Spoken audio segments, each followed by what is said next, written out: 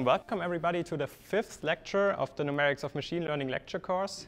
My name is Jonathan. I'm a PhD student in Philip Hennick's group as well. And today I'm gonna give you a lecture that I called State Space Models, which we will open a new chapter, so to say, in this lecture series. And we're going to dive into a topic that is actually a very hot topic at the moment and quite emerging. What we are going to talk about in detail are dynamical systems. So over the next 3 or 4 lectures, we are going to talk about systems that evolve over time. This is what dynamics really means. We have an evolution over time.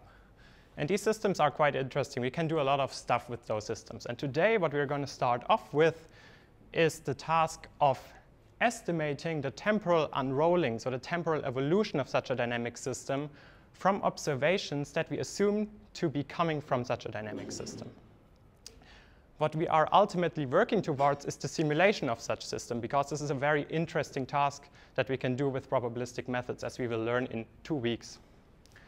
So similar to the structure that Jonathan Wenger and Marvin chose for the linear algebra and Gaussian process lectures, we first have to kind of chew through a bit of theory, and we have to look at stuff that has been around for quite a while, actually, in order to get to know what cool stuff we can use this for.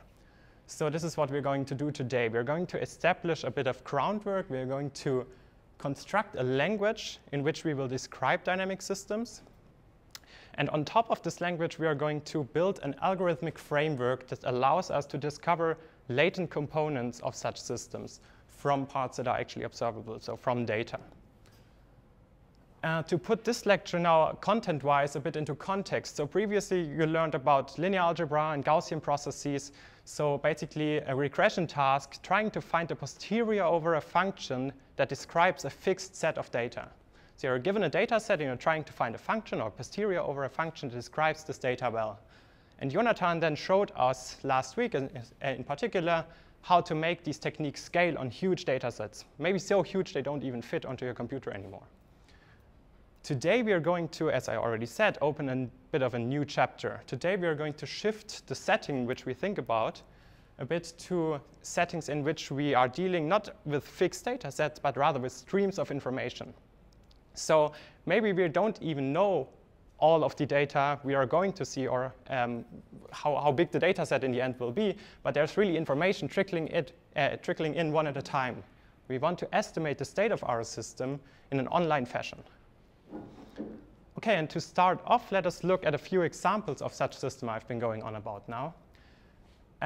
And while looking at those examples, I'm not only going to tell you that these systems are actually useful, because otherwise I wouldn't be telling you about those, but we are going to extract from this example a few key characteristics of dynamical systems and of the model, or the characteristics we really want to be reflected in the model we chose to model those dynamics. So let us start off with this example you saw already in the very first lecture given by Professor Hennick. It's data from the COVID-19 pandemic. And not only data, we see here in this red line, let's test this. Yeah, it actually works. And this red line, we see a Gaussian process posterior fit through this data and a bit of a prediction afterwards. It's the number of infected case counts per every day in this COVID-19 pandemic. And on the bottom, you see this beta parameter, which is also an evolution over time, which is interpreted in these kinds of model, interpreted as a contact rate between individuals in a population. And there, of course, you see, as I already said, the key characteristic of dynamical system is we have this temporal structure. We have this temporal evolution, right? But what you can also think about is that we can only observe parts of the system. We can measure the infected case counts because we have COVID tests. Maybe they are unreliable, but still it's a means of gaining information about a part of our system. But we don't have any means of measuring this contact rate. At least I hope so. It would be really questionable if we had means to measure the contact rate between individuals.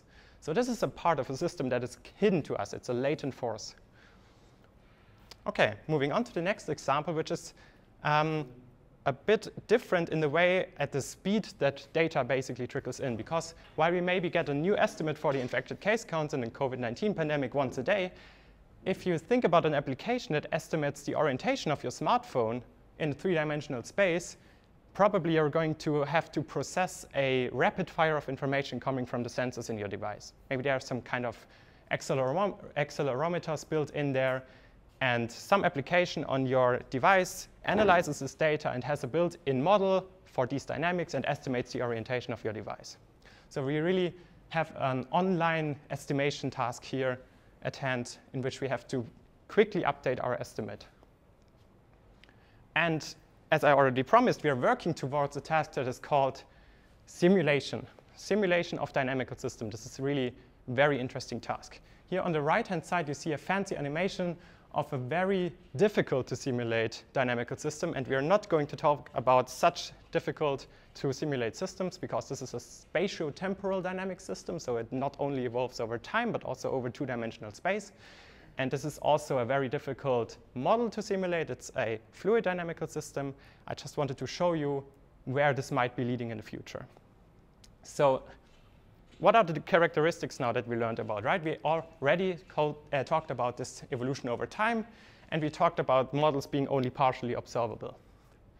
Then we have, especially in these simulation tasks, we are faced with very complex dynamics. So we might be dealing with highly nonlinear functions and interactions. So we have to find a way to deal with those. But I think the thing which I want you to keep in mind over the next couple of slides in particular is really this online estimation setting. So we need an algorithmic framework on top of our modeling language that allows us to build upon the most recent piece of information that trickles in and update our belief accordingly. OK, but now that we know what we want to do, let us actually look at how we are going to do this. And we're first of all going to look at a graphical representation of the modeling language we choose. And this is also a figure you saw in the very first lecture already. Philip introduced this, Professor Hennig introduced this in the first lecture. And I'm going to walk you through this step by step now. What you see here in this red box is a sequence of white nodes. And these white nodes represent random variables modeling our system state. OK, first of all, what is a system state? In order to define this, I think you could look up 100 different definitions in 100 different books. But I chose one of them because it's actually, it carries everything that I want to say about these systems. So the definition reads, the state of a dynamic system is a set of physical quantities, the specification of which completely determines the evolution of the system. OK, so there's a lot to be learned from that definition. First of all, a state is not only one quantity. It's not something, one number which we want to model, not one trajectory, but really a set of physical quantities that are tracked in the same state and are expected to interact in a potentially very complicated way. So we have to specify this set of physical quantities. And actually, I brought some examples what these quantities could be. So for example, in a very canonical dynamical system that is often used to teach about dynamical system, it's a pendulum model. There, you model the angle of the pendulum and the angular velocity at every time step. So this is quite simple. It's just two quantities that naturally interact with each other, right?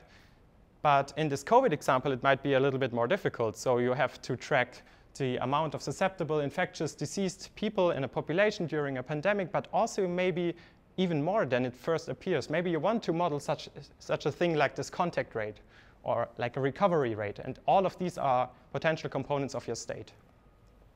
Or XYZ positions, velocities, accelerations in three-dimensional space to do something estimation with your smartphone. OK, now that we know what a state is, we have to define how we observe the state. And as I already told you, in these models, they are often called partially observable. We have observations y. So we collect these observations in a random variable y that somehow depends on the present state. So, and there's a lot we have to take care of in this plot at the moment because I, for example, used different indices here. We have y sub n and x sub k. So this is kind of confusing, right? But this is just to visually represent the fact that we don't have to collect a measurement at every state or every point in time that we model the state. So we can have trajectories of states where there are no observations available, and we can still model them. However, I'm in the future, or in the remainder of the lecture, I'm just going to drop these different indices. I'm just always going to write xk and yk so that we just assume we have a measurement for every state that we model. But that is actually not a restriction. So and if we now take a step back and look closely at this graphical model, we can actually read off the properties that we want this model to have before we actually go ahead and define it properly mathematically. The first thing I want you to notice is that there are only arrows going from one state to the next. There's no arrow going from xk minus 1 to xk plus 1. Only two subsequent states are connected with an arrow going forward. This is a property of a so-called Markov chain. And this is probably also what the person who wrote this book I read this definition in meant by the specification of our current state completely determines the evolution of the dynamical system in the future. And we are also only going an arrow from xk to our current measurement. This measurement is not dependent on any future or past states. OK, but enough with the talking. Let's actually make this formal. This definition, this property with only an arrow being between two subsequent states is called the Markov property. Probably all of you know this. The Markov property basically says that if we have a conditional distribution over our current state variable, it is independent of everything else but the immediate previous state variable. This is what this equation here says. So it often reads, given the present, the future is independent of the entire past. The second property I just highlighted is this of conditionally independent measurements. So our measurement random variable yk is only dependent on xk. This is just an assumption we make, which will make computations and derivations later on way easier and very elegant. These are two properties which I want you to keep in mind, and they are actually quite intuitive to think about when having in the back of your head this graphical model. The Markov property and conditionally independent measurements.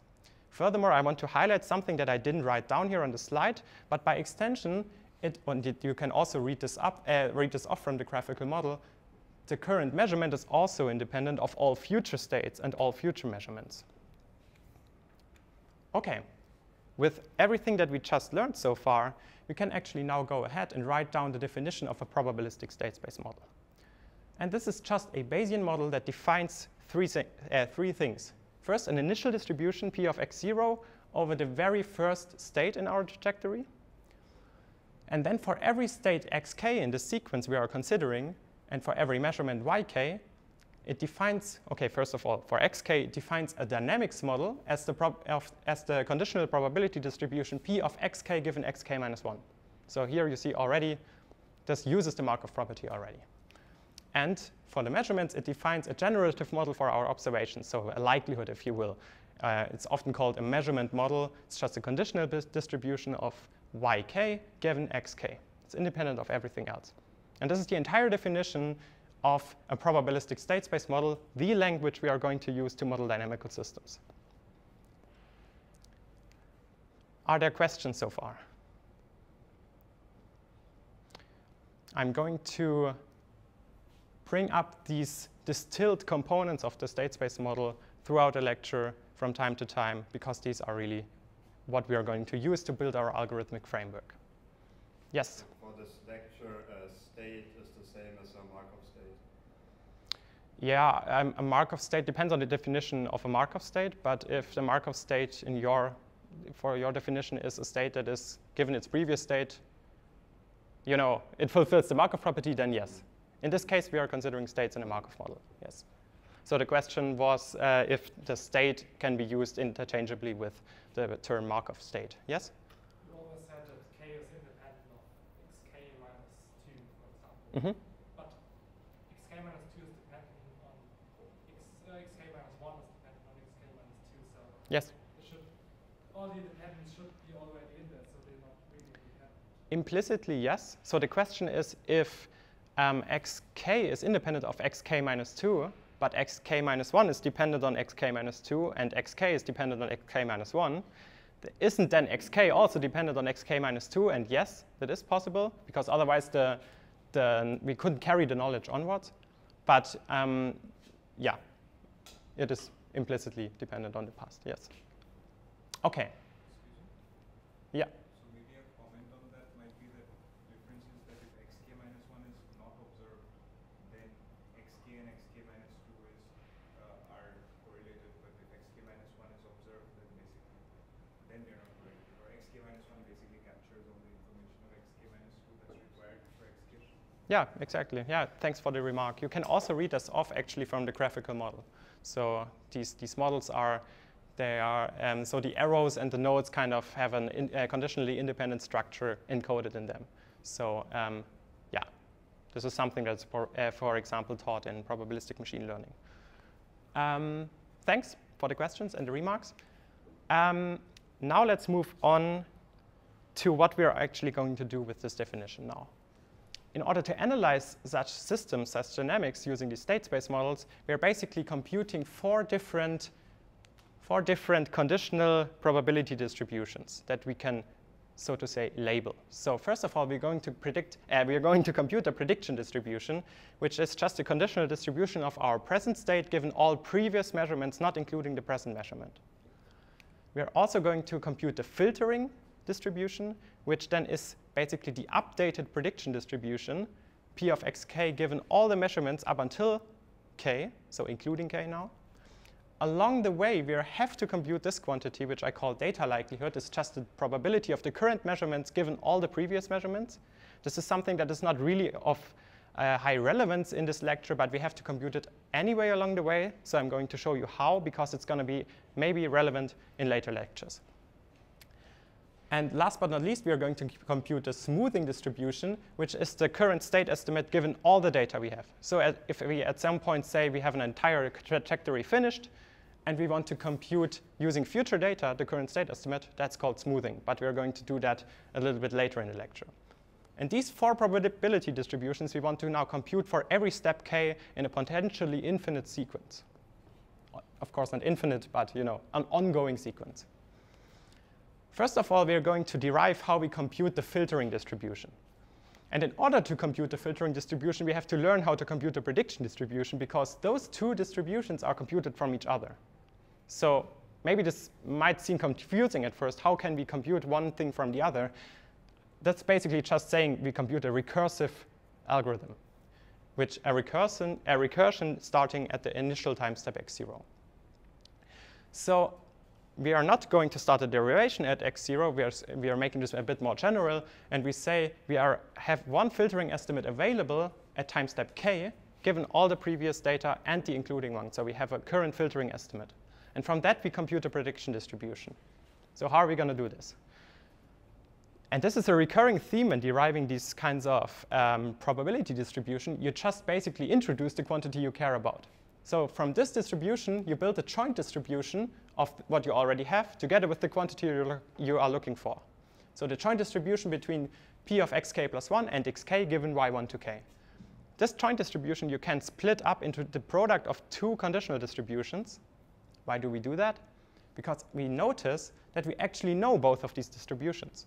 The left one is just our dynamics model as defined by the probabilistic state space model. This is given. And the right one is the previous filtering distribution we know is given because we assumed it's given. In the very beginning, this is just P of x0 because there's no data to be written down on the right of your conditioning bar. OK, so now we have to get rid of this xk because we really don't care about it, right? We want to compute P of xk plus 1 given y1 to k. So what are we going to do? We're just going to marginalize it out, yielding this equation. P of xk plus 1 given y1 to k is the integral, where we integrate over xk, of this product of conditional distributions, our dynamics model and our previous filtering distribution. This equation is so important it has a fancy name. It's called the Chapman-Kolmogorov equation. Usually, so this is a convention from the research field of signal processing, and it's a really important equation. It gives us the possibility to predict into the future, giving past measurements. Cool.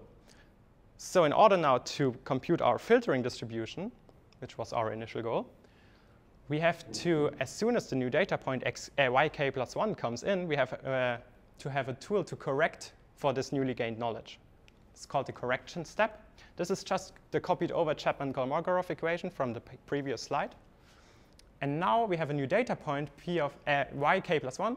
And now we are going to integrate this into our estimate of xk plus 1. How are we going to do this? Bayes' theorem. So we just write it down. P of xk plus 1, so the probability of the next state given all the data up until this state, is proportional to the product of a prior and the likelihood term, so to say. The likelihood term is easy. This is just given by our state space model. If you see, it is the measurement model that we defined in our probabilistic state space model. The left term, which can be interpreted as the prior, is just the predicted distribution we computed using this Chapman-Kolmogorov equation. So this is what I meant by we compute one distribution from the other. And then we have this scheme of predicting and updating, predicting and updating. And of course, since this is Bayes' theorem, we have to divide by a normalizing constant that we compute using this integral, which is sometimes called the evidence, in order to get a valid posterior distribution. And some of you may have looked closely and noticed that this is actually this term that I phrased data likelihood in the beginning. So we have to compute this quantity anyway along the way. This is just the probability of observing the next data point given the previous ones. OK, cool. In order to put some structure into this, yes? Now we assume that every y has a epsilon has a every x has an epsilon as an observation. Yes. Okay, how does it fit together with what you said earlier? I told you earlier that this doesn't have to be the case. I just use this convention, if you will, such that not too many indices are flying around, because then I would have to use a different index for n and a different index for x, so it makes everything a bit more confusing and hard to look at. But you don't have to have a measurement for every state that you model. Okay. So then just we would, instead of doing the one step in x, we would do multiple steps to the next observation. Exactly. Actually, we're going to see this later on. But I just basically neglect this here a little bit because yeah, the algorithm is usually phrased in a way that you don't predict between measurements. But we're going to see this later. Thanks. OK, let's give this a little bit of structure, so in form of pseudocode, because this is actually a Bayesian filtering algorithm in its general form. We start at a time step 0, and then we enter this while loop. This is not a for loop because we don't have a finished data set or a fixed data set, because new observations could trickle in at any time, right? And we just predict up until the next step using the Chapman-Kolmogorov equation, and we correct using Bayes' theorem. These two equations you just saw, these are the prediction and correction equations. We increase our time step and go on and so on. Notice that we never go backwards in this algorithm. As soon as we see the next data point, we don't update our previous state estimates, even though we could provide them with more information. But we are still in this online estimation setting. We want to be quick with our estimates. And our most recent state always saw all previous measurements. So we can't get better than this. But we have one linear time loop here. And if we decide at one point that we stop our state estimation algorithm, we just return this sequence of distributions, of filtering distributions, the distributions over the current state given all the previous measurements. I say this so often because it's very important. OK. What I didn't show you yet is how to actually compute those things, right? Because there are integrals flying around there, and there's also an integral hidden in this proportional sign. And we don't even know what our model is yet, so we cannot really compute anything with that. It's just a general collection of formulas.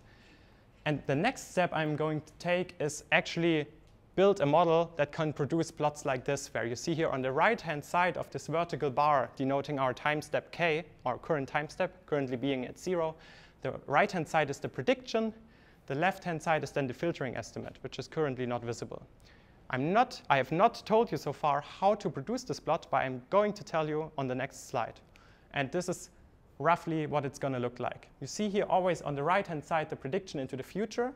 You would not compute this prediction normally because it's just not really informative. This is just for visual reasons, such that you can look at how these predictions could look like under a certain assumption of a model, which we are now going to look at. OK, back to our general setting. We have our state space model. We have those distributions we want to compute. We cannot compute yet because we don't know what our model is. So let's insert actual models into this. And we are going to choose Gaussian, a linear Gaussian state space model. We're going to start off with an initial Gaussian distribution distributed according to some mean mu0 and a covariance matrix sigma 0. And now it gets really interesting because we are going to consider linear transformations of the previous state to get a distribution over our next state. So xk given xk minus 1 is a Gaussian distribution that arises from a linear transformation of our previous state. I say linear, it's actually affine. We have this plus b here. But anyway, I would confuse it so much that I just stick to linear now. But I mean affine when I say linear, because it's more general than that. Under a additive Gaussian process noise given by this covariance matrix Q. These two matrices have names. A is called the transition matrix, and Q is called the process noise covariance matrix, and I will call them that in the remainder of the lecture. It's just a convention from signal processing. And we're going to choose the same kind of model for our measurements as well. We're going to consider linear Gaussian models. We have this measurement matrix H and this measurement covariance matrix R, and this is our state space model we are going to choose. Most of you probably know why we are going to choose this kind of model. Because linear transformation of a Gaussian random variable is a Gaussian random variable. And you could think that all those distributions then are also Gaussian random variables with different moments. We are going to call the prediction moments denoted with a superscript minus. We have these filtering moments mu k and sigma k. This data likelihood is computed along the way. And later on, we're also going to see that the smoothing distribution is actually also Gaussian. So this is quite convenient. How do we know this? We know it by Gaussian inference, by the theorem of Gaussian inference. You already saw this probably more than once. And I think also that all of you understood it, because otherwise you would have had trouble to understand the previous 3 lectures, because Gaussian processes really built on this theorem. But I want to read it out very quickly again, because later on I want you to recognize these terms again in our algorithm. If we have a Gaussian distributed random variable x, distributed according to some mean and covariance metrics, and we have an affine transformation of that, and we have this p of y given x as this Gaussian random variable with this affine transformation of x, then we can compute p of y, which is a Gaussian, but I'm not really interested in that right now. What I'm interested in is this posterior distribution p of x given y. And it's this really complicated collection of terms that you probably all saw. We see here that we add to our prior mean this product of this gain term times this residual term. And we have here, for our posterior covariance, we subtract from the prior covariance this product of sigma times A transpose times this Gram matrix, and then from the right-hand side again multiply this A sigma to this Gram matrix. Okay, so if you keep now these terms that are labeled here in mind, we can proceed now to an algorithm that allows us to compute the prediction and filtering moments given our linear Gaussian state space model in closed form just using Gaussian inference. And this is actually a name which most of you might have already heard. It's called the Kalman filter. It is named after the scientist Rudolf Kalman. It's a Hungarian researcher. He was a Hungarian researcher. He died in 2016, and he is the person who gave this algorithm, this very useful algorithm, its name. This algorithm just allows us, as I already said, to compute prediction filtering distribution in closed form. And I'm not going to derive this here because I want you guys to derive this in your homework sheets by inserting our linear state space model, Gaussian state space model into our prediction and filtering equations. I'm just going to show you these equations here.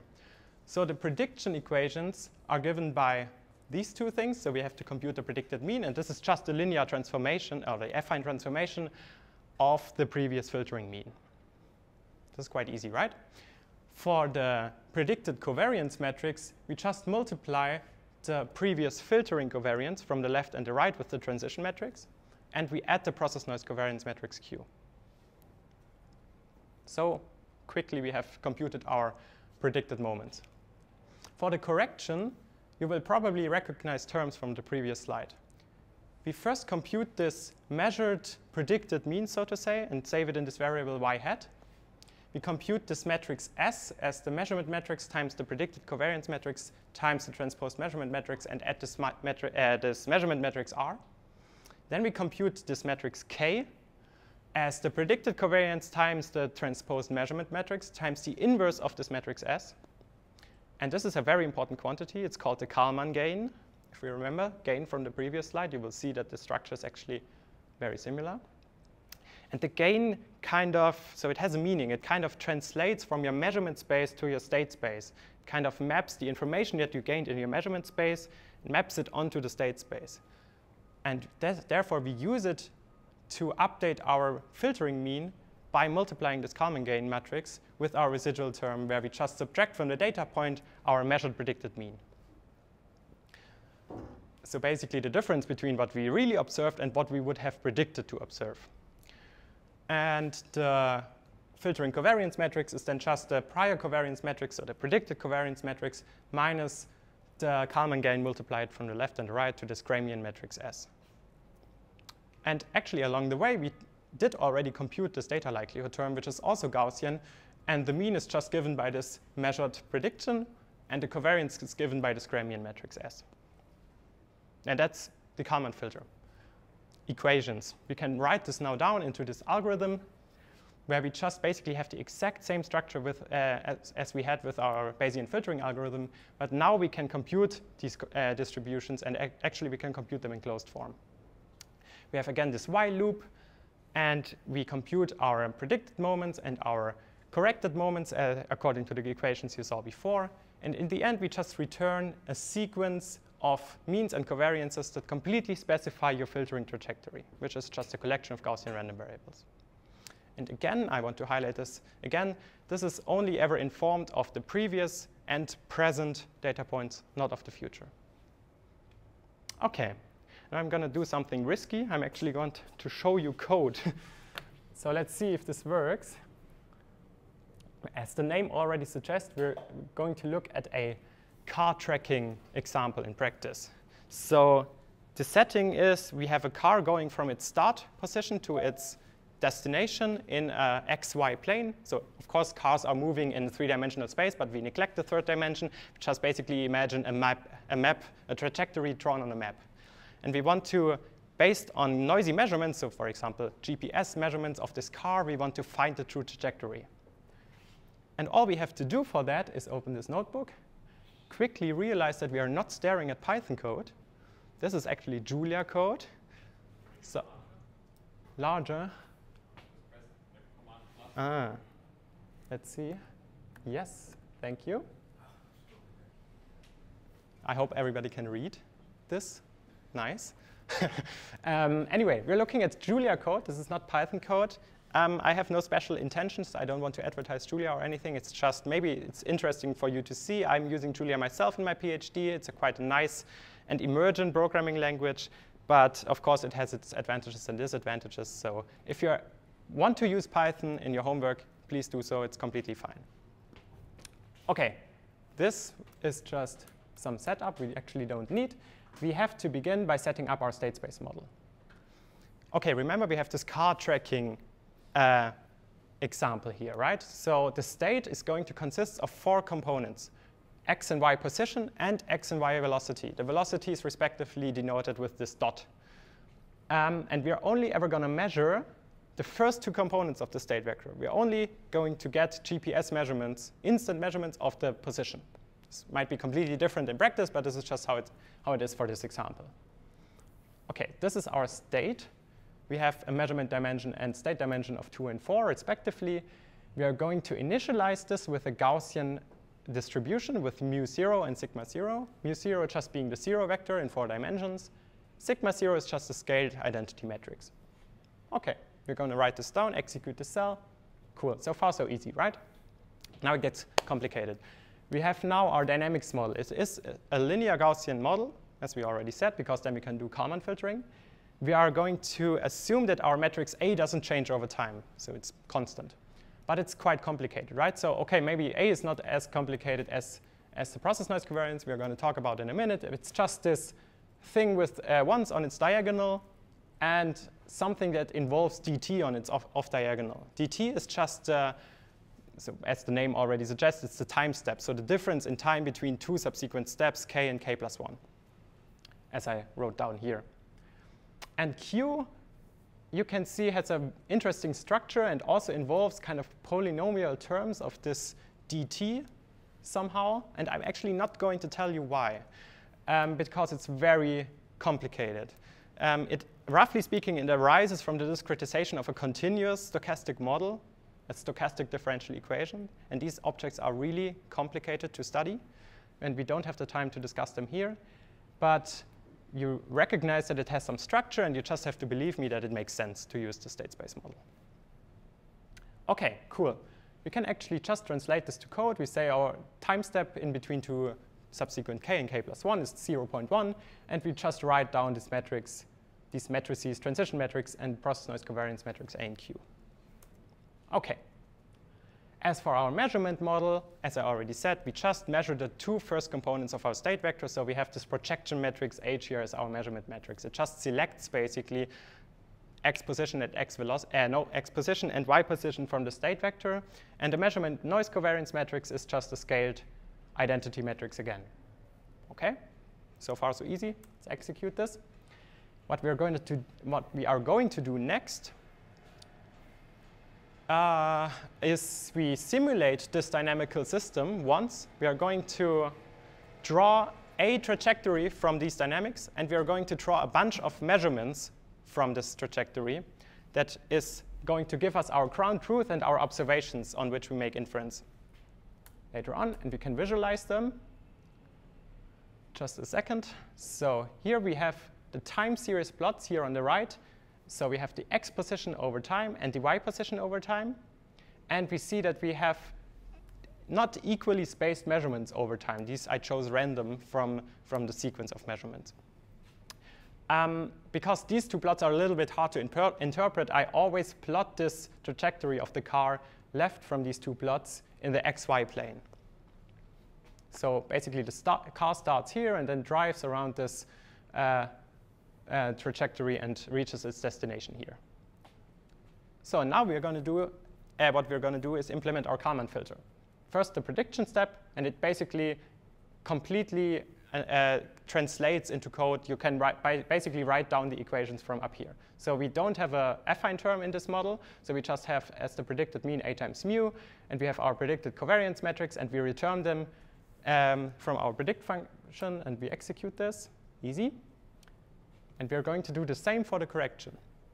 We have all these terms that we already saw. You saw them on 2 slides already, so I'm not going to detail them anymore.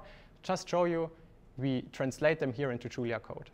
Notice that this matrix K involves the inversion of a matrix. And this, we learned in the second lecture given by Marvin, we don't do. What I do instead, because I'm lazy and Julia is awesome, I tell Julia our matrix S has structure. It is symmetric. And then I can just use this divide by operator. And Julia does a fancy matrix decomposition intrinsically and solves the linear system instead. So don't use inverses.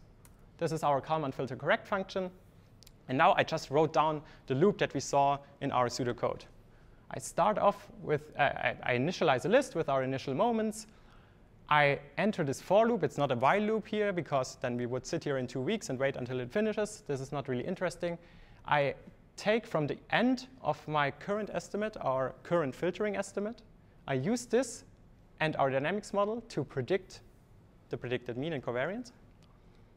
And then here's the twist, and this is related to the question you heard earlier. If there is data, I use the correct function and save the filtering estimate to our filter estimate, so the filtered moments, the corrected moments. If there's no data, I'm still going to save something. I'm just going to save the predicted moments just in order for you to see what happens in between measurements if you execute the Kalman filter. But this you don't have to do. It's not necessary. OK, we execute this loop. It's actually already finished because it's not a lot of data points. And then we plot it. So this is complicated code we don't have to look at. And we see that this is our resulting estimate. You see here on the right, the x position is regressed in a way. And here in between those measurements, you see the uncertainty. So this is the marginal uncertainty, or 2 marginal uncertainties, marginal standard deviations. Now we got it in between those measurements. And you see the further away we get from the previous data point, the larger this and the larger and more rapidly this uncertainty grows. You see this also here. It's a little bit difficult to plot this uncertainty in 2-dimensional space, so in the state space, so to say, because we would actually, in order to make this correct, plot Gaussian contour lines around every step that we take, and then this plot would just be cluttered. So I didn't do that. This is the best we get, but it's kind of inaccurate. Yes? So I have a question. So the missing observations, so are you correcting for that by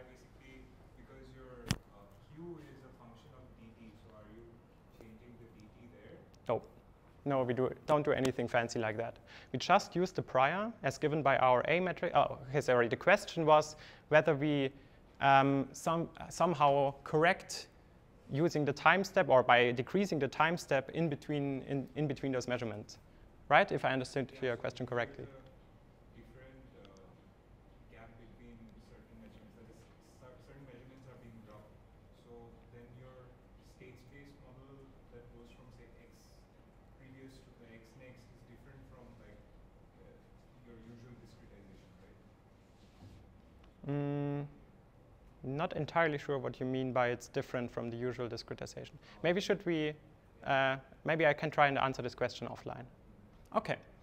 Anyway, so you see here that also here the fact is reflected that our model just predicts in between measurements using its dynamic model, and because it's linear, it's just a linear line, right? And as soon as new information trickles in, we snap back onto this trajectory because we trust our data. And the uncertainty also rapidly decreases. And this is our filtering estimate for this task. OK, now we go back to the slides and look at what we have learned so far.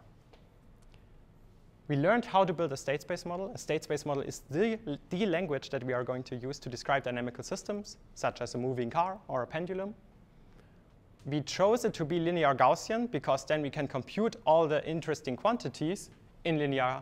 No, not in linear time. Using linear algebra with matrix vector products and so on. And basically, the essence is what we learned to compute is this posterior. So the sequence of filtering estimates that are only informed by the past and the present, being a collection of Gaussian random variables. And this is really cool for this online estimation setting I've been mentioning so often today, because at our most recent estimate, we have seen all the data that is available, right? Here at this point, the estimate, so at the very end, here, it is informed about all the data points we have seen so far. But this point here, I hope you see this point here is not informed about this data point. This is just something this algorithm doesn't do. But if we now know our car at some point stops, it reaches its destination, and now we want to shift our problem statement. We shift away from we want quick online estimation until to the problem setting that we now want to know what the perfect estimate is given all the data. So the correct estimate or the best possible estimate of this trajectory the card shows given all the data at every time point. So basically, roughly speaking, we want, for example, inform this estimate here about this data point here. OK. Yes. And this shifts our problem statement to compute a sequence of posteriors that have a different form. These are called smoothing posteriors. It's the distribution about our current state given all the data points available, y1 to capital T. And I'm already going to tease it. This is going to be a collection of Gaussian random variables as well. So this is quite easy to compute, as we will see. And the derivation is actually quite difficult. So this is just a handwritten note from when I was a master's student and taking a course on time series analysis. I don't want you to understand or even read these derivations because it's quite lengthy and we don't have to do it in this course. If you are interested, you can do them yourself. All of you can do it. I just want to show you what I used in order to make this derivation. I used the Markov property, I used Bayes' rule, and I used the Markov property again, and then some probability theory stuff in between.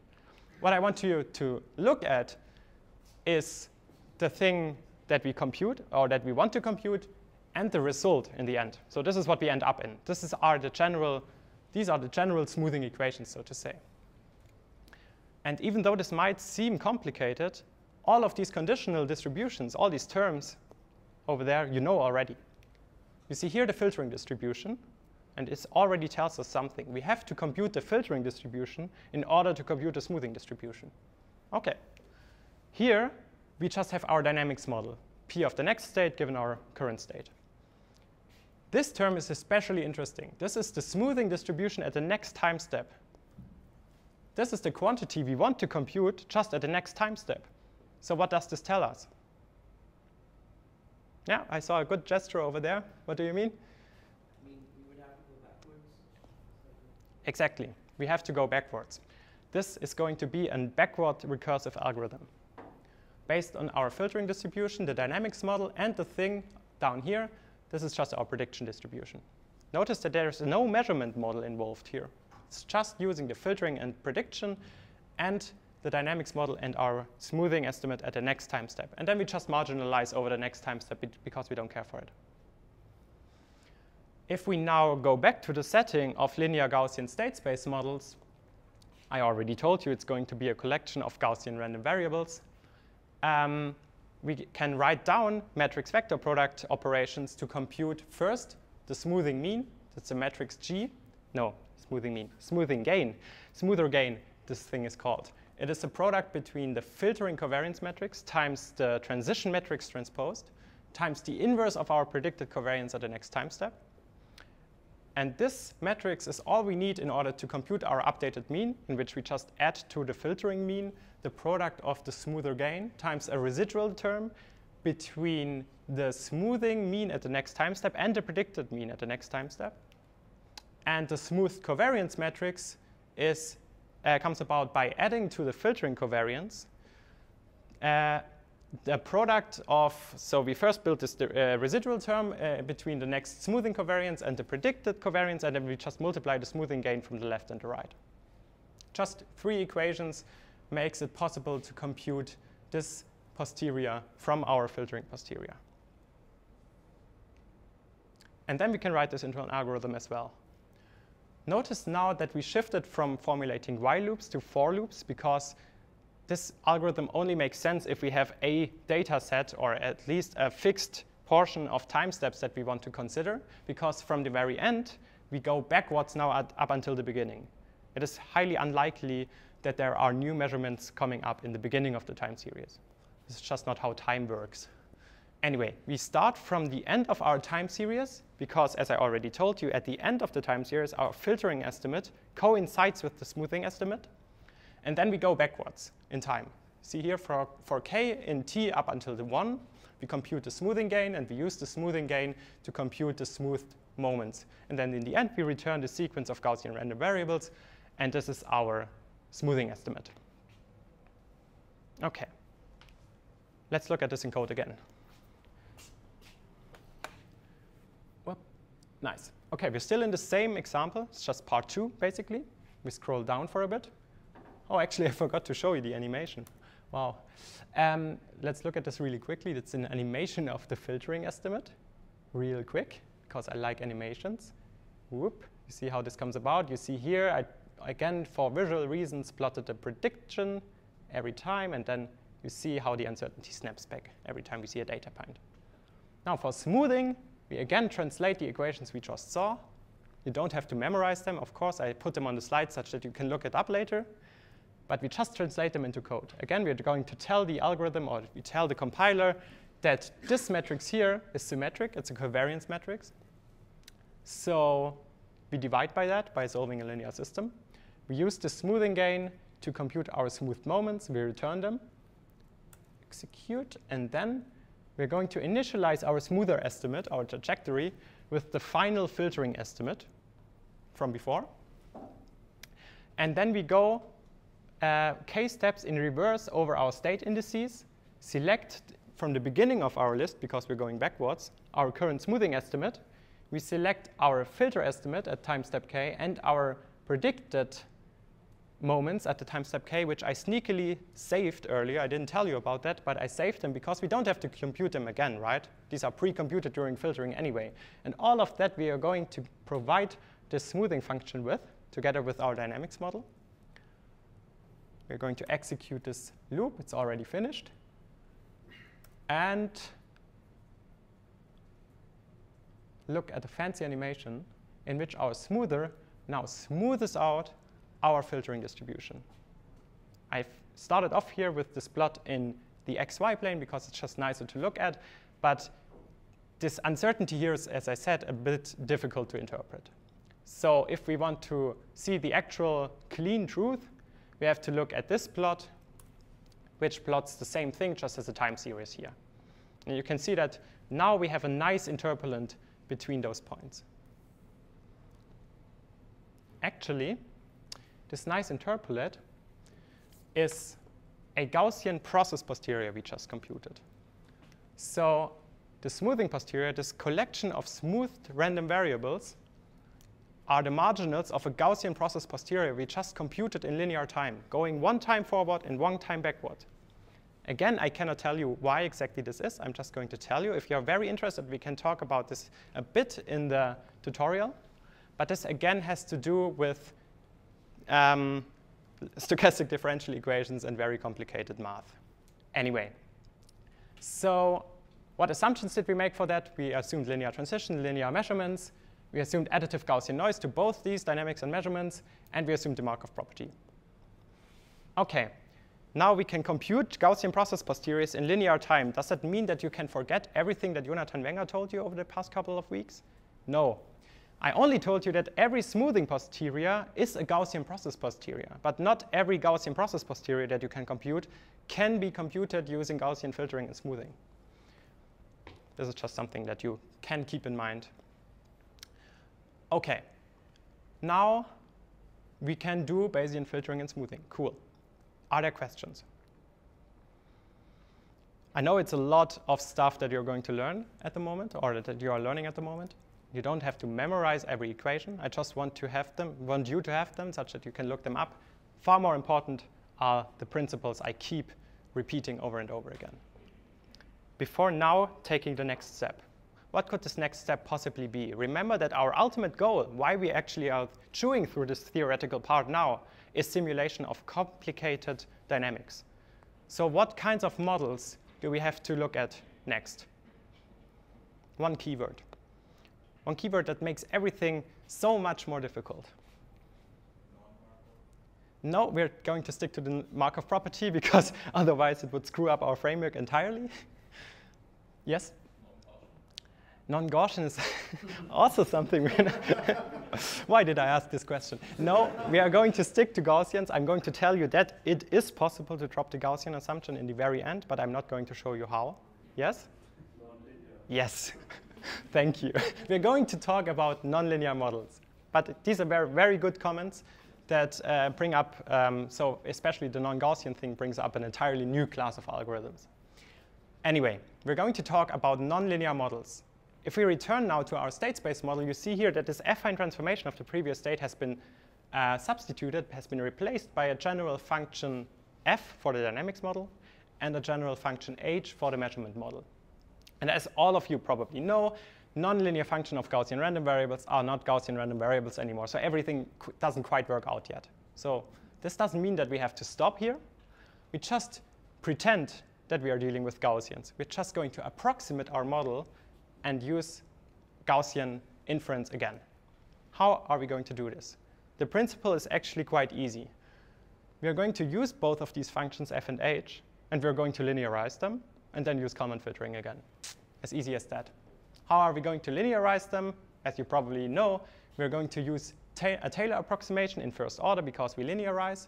I just quickly wrote this down here again. So for a general function g, you can form a first order Taylor approximation, which is an approximation as a linear function in a linearization point theta. And it involves the Jacobian matrix, which I denoted here, J sub g, of the nonlinear function g evaluated at this linearization point theta. We can rewrite this Taylor approximation and reorder the terms such that we see that we have a linear or affine function again, ax plus b, where a and b arise from this Taylor approximation. Just for you to remember, the Jacobian matrix is just the matrix containing all the combinations of partial derivatives of this vector-valued function g. All of you probably know this.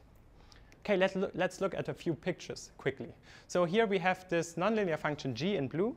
It's just a logistic sigmoid function. We chose one linearization point theta, this green dot. And in this dot, we approximate the nonlinear function g with the linear function g hat. This is this orange line. And you see the further we get away from this linearization point, the worse the approximation gets. OK, but we don't want to talk about analysis here. We want to talk about random variables. So let's draw a few samples from a random variable. And this is Gaussian distributed with mean 2 and standard deviation 1. And now we see what happens if we map these samples and compute the push-forward measure, so to say, by mapping all of these samples through this nonlinear function. And we end up with this distribution, which is clearly not Gaussian. Doesn't look Gaussian. However, if we map it instead through this linear function, we get this distribution, which is again a Gaussian distribution, as you would have expected. And we can see it's just an approximation of the true distribution. It's really quite different. This one is not symmetric, and the means doesn't really match up. And this here, the maps samples to outside of the image space of this nonlinear function, everything. But we're just going to use this approximation for now, because we want to use Kalman filtering, because it's so nice. OK, so how we proceed now is we just linearize everything that is nonlinear in our state space model. And we will begin with our nonlinear dynamics. So we are given this model. Xk given xk minus 1 is this nonlinear function of xk minus 1 under additive Gaussian noise. We are going to linearize those dynamics, and we are going to have these terms involving the Jacobian as our new matrix A, and this affine term involving the evaluation of our nonlinear function and something else involving the Jacobian as our affine term. This just drops out of the Taylor approximation. OK. As soon as we did this, we ended up with a affine model again. So we have a linear Gaussian dynamics model here, where the terms just arose from the Taylor approximation. And what we do now is we just insert those new system components into our Kalman filter equations. So for the predicted mean, and this is really nothing else than the Kalman predicted mean, which we saw before, we insert instead the Jacobian and this affine term. And we see already here that we have here plus this Jacobian term and minus this Jacobian term. So these two cancel out. And the predicted mean is just the nonlinear dynamics function evaluated at the previous filtering mean. I forgot to say that we choose, this comes about because we choose the linearization point smartly. We choose zeta to be the previous filtering mean. So this way, all of this cancels out nicely. For the predicted covariance matrix, we also just insert for every transition matrix we find the Jacobian matrix of the nonlinear function f. And then we have this term Jacobian times filtering covariance times Jacobian transpose plus our process noise covariance matrix Q. OK, so we now have equations that allow us to deal with nonlinear dynamics. And we do the same for the measurements. We have this nonlinear measurement model yk given xk is this Gaussian random variable that involves this nonlinear function h evaluated at xk. We linearize this function. We get this form hx plus c, where h and c comes about from the Taylor approximation as before. We choose as a linearization point zeta equals the predicted mean now. We recognize that we have a linear Gaussian model again, and we insert everything into the Kalman filter equations. We just compute our Gramian matrix S, just using the Jacobian now instead of the transition matrix. Or the Jacobian is our new transition matrix, if you will. At our measurement covariance matrix R, we compute the Kalman gain in the same way. For the updated mean, we recognize again if we insert our Taylor terms into this equation here, we end up with this term after rearranging the terms for a bit, and we have minus Jacobian plus Jacobian again. So our measured predicted mean is just the evaluation of the nonlinear measurement function at the predicted mean. So the residual term is this yk minus h of predicted mean. OK, and for the updated covariance matrix, actually nothing changes. What we end up with are equations for the so-called extended Kalman filter. And it's nothing else than this. It's just an extension of the Kalman filter for nonlinear dynamics and measurements. And they are actually so similar that I chose to introduce a slide again where I just write down the Kalman filter equations next to the extended Kalman filter equations and highlighted in red everything that changed. We just predict our mean with this nonlinear function, substitute every transition matrix with the Jacobian, and think of our Kalman filter equations. This is basically all that matters. Just for these two parts, we see that we just have to evaluate our nonlinear functions. Questions regarding the extended Kalman filter? OK. Wait, so, But yeah. it still makes sense to do something similar with a function that you can't differentiate or don't want to differentiate for a reason, and use linear approximations there too. So linear approximations by calculating the function at different points. Oh, okay. Interesting question. So the question is, what happens, or I slightly rephrase the question, what happens if we cannot differentiate our function? So what happens if we cannot compute a Jacobian? And you already gave a suggestion what you could do, like a finite differencing scheme, right? You take a function evaluation at this point and a function evaluation at that point, build a difference like standard finite differences, and then do the same thing. I don't know if this works actually. Might well be that it actually works. You are free to try this instead of using a Jacobian. I think it works, just maybe it gets unstable at some point. But yeah, feel free to try it out. We can talk about it in the tutorial maybe. Okay. Cool. You can do the exact same thing for the Rauchtung-Striebel smoother, or Kalman smoother, which is sometimes called, but it's not the correct name. So we just built the extended Rauchtung-Striebel smoother again by looking at the Rauchtung-Striebel smoother equations and insert as the transposed transition matrix, again, our Jacobian matrix of the nonlinear function f, evaluated at the filtering mean mu k. That's it. That's nonlinear smoothing, or one way to do nonlinear smoothing. Let's look at this also in a code example. And as the name already suggests, we're going to look at this dynamical system I've been talking about earlier, this pendulum. Whoop. Going to open the next notebook, import some stuff, and build our state space model. Our state space now consists of two components, theta and theta dot. Theta is just the angle of the pendulum, and theta dot is the angular velocity. So our state dimension is 2, and our measurements are actually scalar. OK, so this is quite simple. So far, we are going to start off with an initial Gaussian distribution. We are going to initialize the mean at 0 angle, but an initial momentum by setting the angular velocity in the beginning to a non-zero value, -3. It just shows this. It's not set in stone. We are going to encode that we are quite certain about the initial angle, but a little less uncertain about the initial angular velocity by having here not a scaled identity matrix, but still diagonal. It's just this initial covariance matrix. We're going to execute this in code as well. And now we're going to set up our dynamics model. So and this now gets a little bit more interesting. We have now this nonlinear state space model where xk given xk minus 1 is this nonlinear transformation of our previous state. And this nonlinear transformation looks like this. So f maps our state vector of angle and angular velocity to a new vector of angle and angular velocity that changed. To the previous angle, we add, again, this time step that is computed from the difference of the subsequent time steps k plus 1 and k, times the angular velocity. We just built this product and add it to our current angle.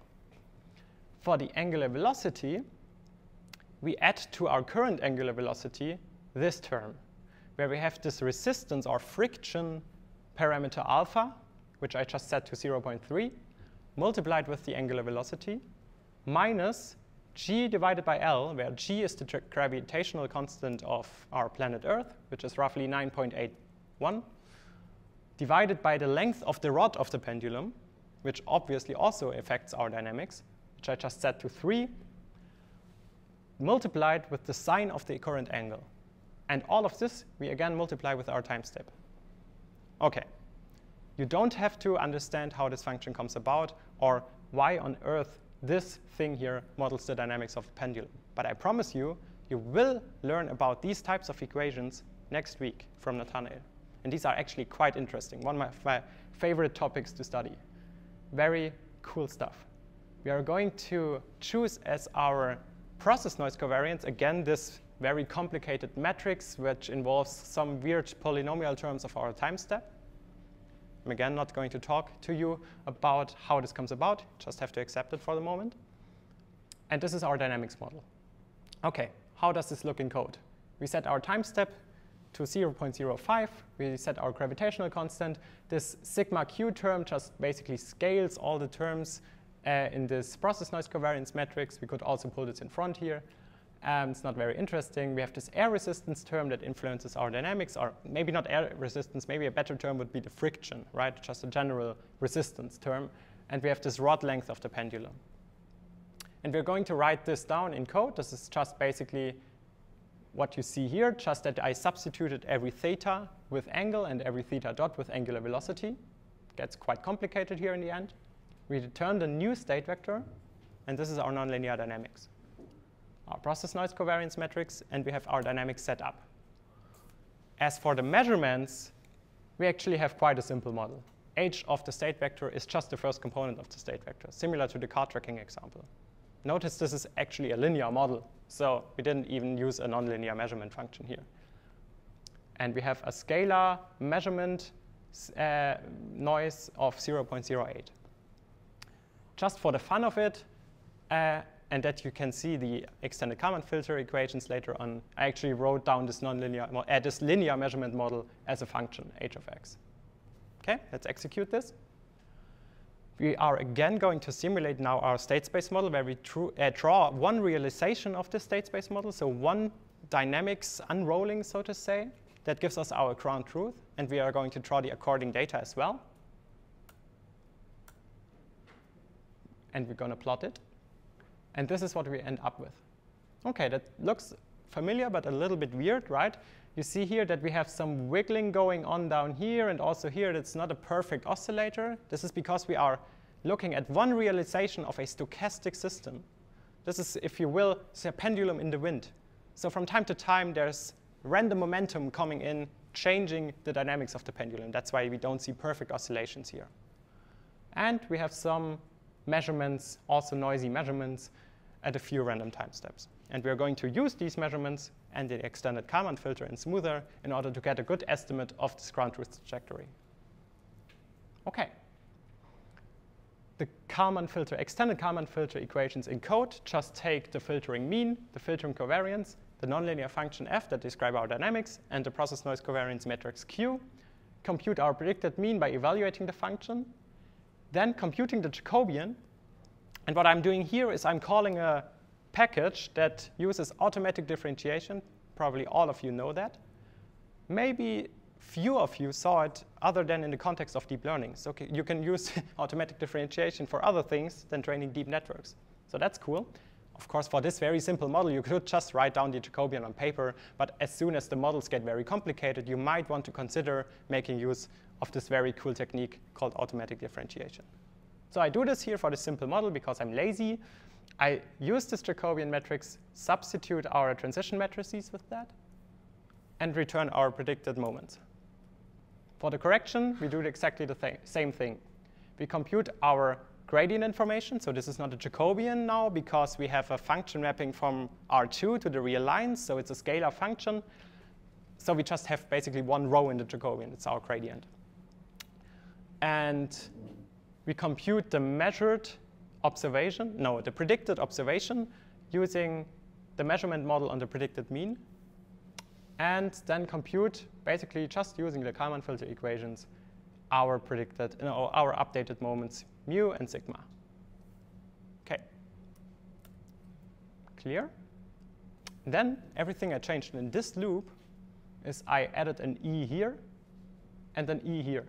Everything else stays exactly the same.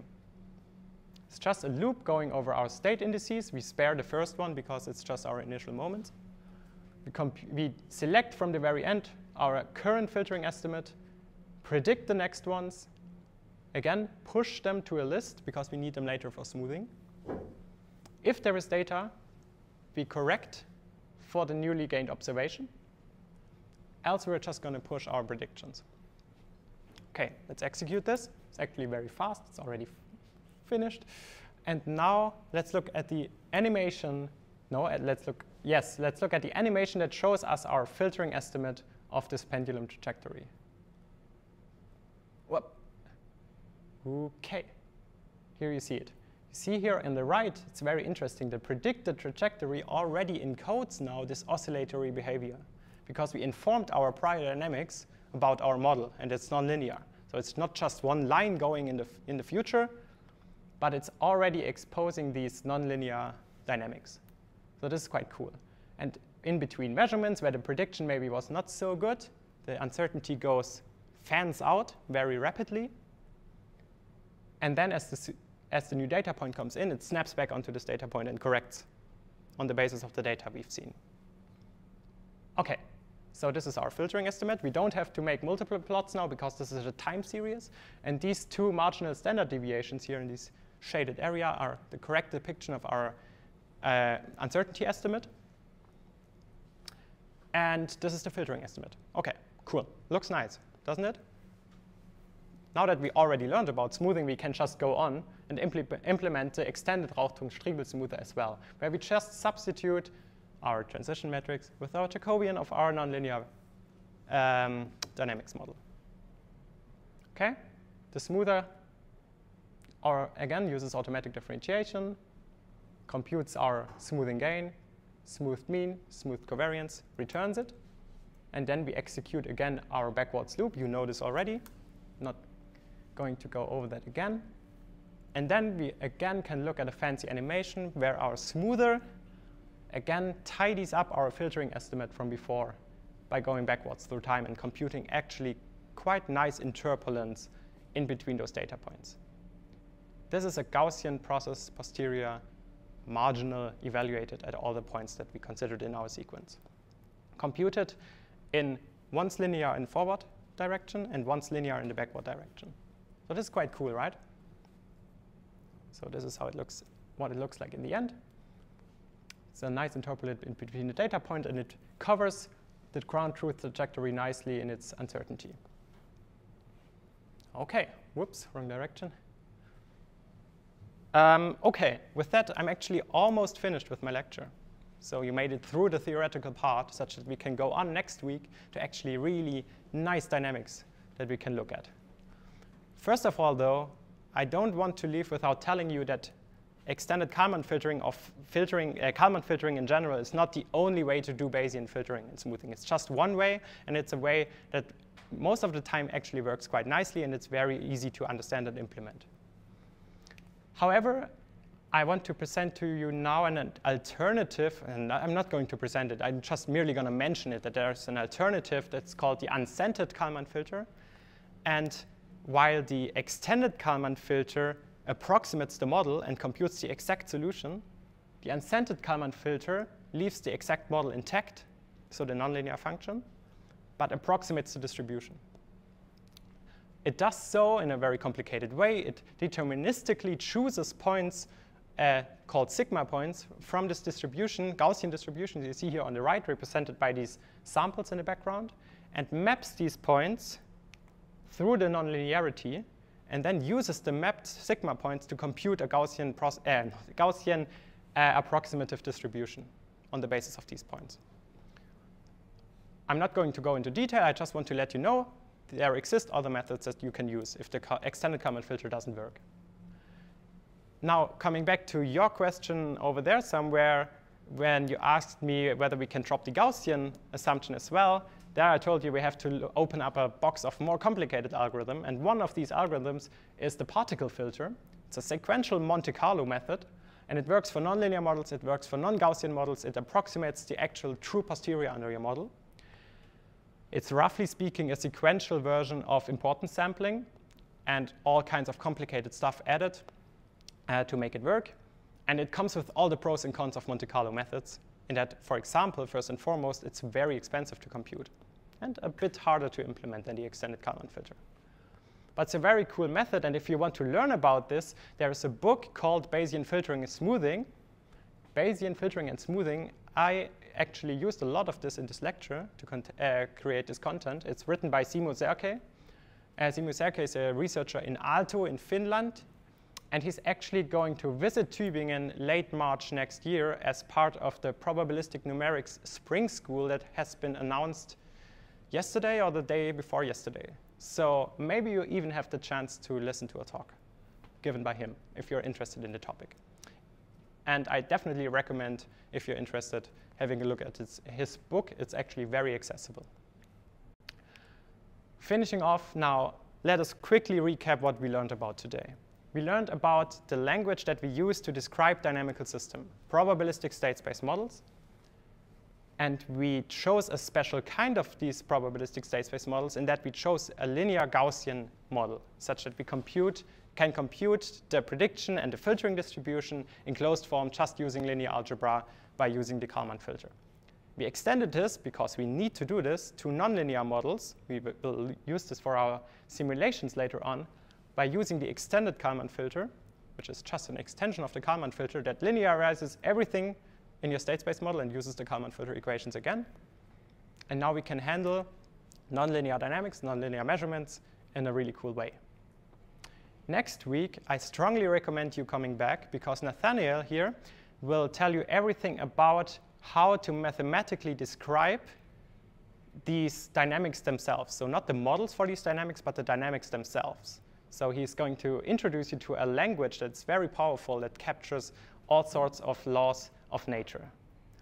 And in the lecture afterwards, also given by Nathaniel, so in 2 weeks from now, he's going to combine today's lecture and the lecture given in 1 week, where we will learn how to use probabilistic numerics, i.e. Bayesian filtering and smoothing, to actually simulate those dynamical systems. So this is the combination of those 2 lectures. With that, I want to finish off by asking you to provide feedback. I very much appreciate you listening to me today. And with that, I finish off this lecture. Thank you for listening.